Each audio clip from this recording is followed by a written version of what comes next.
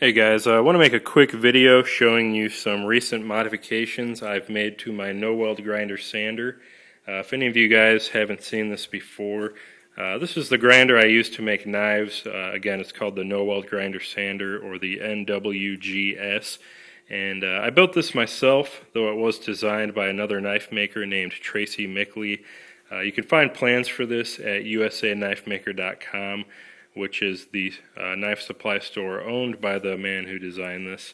And it's a great supply store. The plans are really good, really well written, and very easy to follow.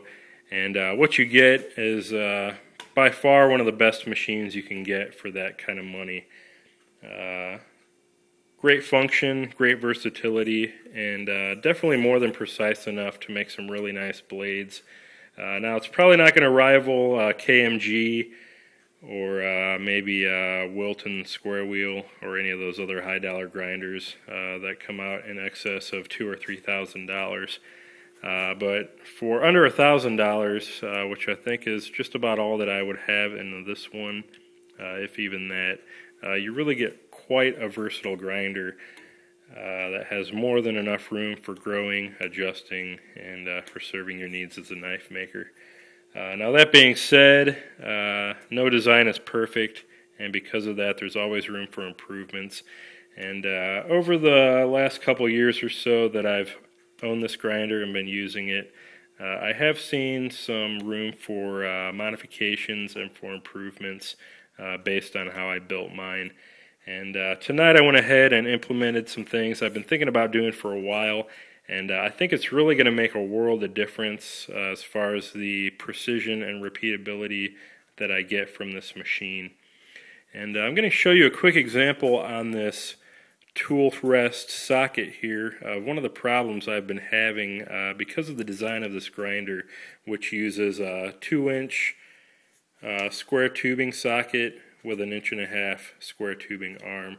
And because of the wall thicknesses on this and the dimensions of this mild steel, you're not going to get a precision fit like, say, you would the tool arm socket of a KMG or another manufactured grinder. As you can see, even right in front of us here, we have quite a bit of space, maybe almost an 1/8 inch on either side of this tool arm, which allows quite a bit of play to be introduced in this. Now, if you really crank down on this and tighten it up, it does tend to get better eventually, but you still, if you're really leaning into things, are going to get a little bit of wobble, a little bit of play, and depending on how you insert your arm and tighten it up, you're really not going to get the exact same angles every time. And one of the things that really led to me having issues here is that sometimes I would kind of angle my arm just a little bit this way, maybe a little bit more that way, and it'd be very hard for me to match up my tool table exactly parallel with my flat platen or my contact wheel and other things like that. Now, of course, you're also going to have that up here, and since the adjustment arm is on the right side, instead of moving left and right and getting play that way, I would have up and down play. So if I were really to bear into this, or maybe tighten the belt up too much, it would actually pull the platen up just a little bit and change that angle ever so slightly. Again, either on the flat platen or the contact wheel. And in the grand scheme of things, that really leads to poor precision, poor repeatability, and really introduces a number of problems there that I've found here recently can be easily remedied. And I was kind of looking at the design of this, looking at the play, and just figured out a real quick and easy fix for tightening up these wobbly arms, if you will. And that was simply to drill and tap an additional hole on the adjacent side to where my adjustment knobs were, or my tightening knobs, and introduce 2 points of contact to either my tool rest socket or my tool arm socket. And as you'll be able to see, with that screw pushing into the side here, that pushes it all the way against and even with this opposite side, while this one pushes it against and even with the bottom side.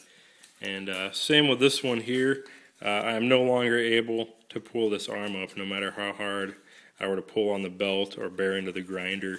We're not going to have any up and down play, and with this knob back here pushing it into the opposite end, we're not going to have any side-to-side play either. So it's really done quite a bit to stiffen this machine up, and I even went ahead and did it on my tool rest adjustments here, which again was another source of play, just with how this happened to insert in there. It could be cocked that way a little bit, it could be cocked this way, and that would really wreak havoc with the angles on this table and getting it exactly 90 degrees to my platen. So now that I have the additional adjustment or the set screw there, as well as one here, I'm really able to get the exact repeated angles to my tool sockets, my tool arms, what have you, every time that I insert something into the sockets. And it was a real simple fix, very easy to do. It just took me a few minutes to drill and tap these holes out and to insert some small bolts with some lock nuts on there. I went ahead and just put a lock nut on there to keep this from vibrating loose. The sander does vibrate a little bit, and I'm sure that eventually these will loosen up. So this will keep that exactly where I need it, which is just inside the socket enough to be able to fit this in and out. Same with this one, and this one.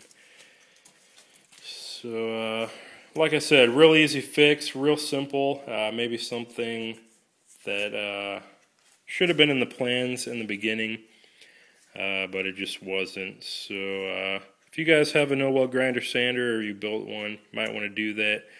Make that little modification there.